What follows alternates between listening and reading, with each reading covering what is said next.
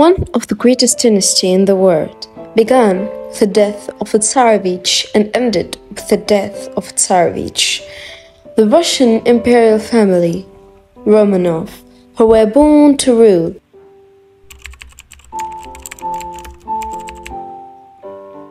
Granduke Mikhail Alexandrovich Romanov was born in St. Petersburg on December 9, 1878, the fourth child and third son of the Tsarevich Alexander Alexandrovich and his wife, known in Russia as Maria Fyodorovna.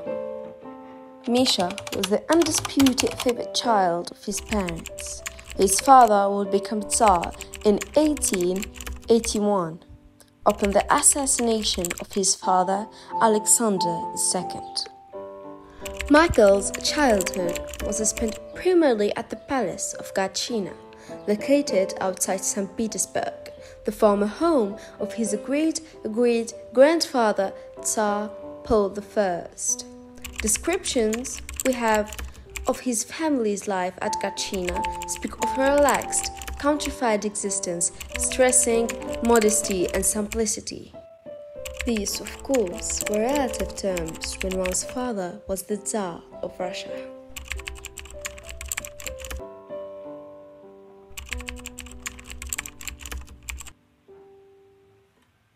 History was Misha's favorite subject, and he regarded Russian history as a chronicle of his family. Educating their children was very important to the imperial couple, and Mikhail exhibited the intelligence shown by his other sibling in pursuing his studies, as well as the free spirit fostered by his liberal upbringing.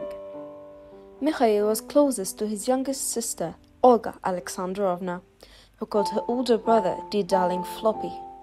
The two siblings often traveled together, and Mikhail's first romance was with one of her ladies-in-waiting, a young girl named Dina.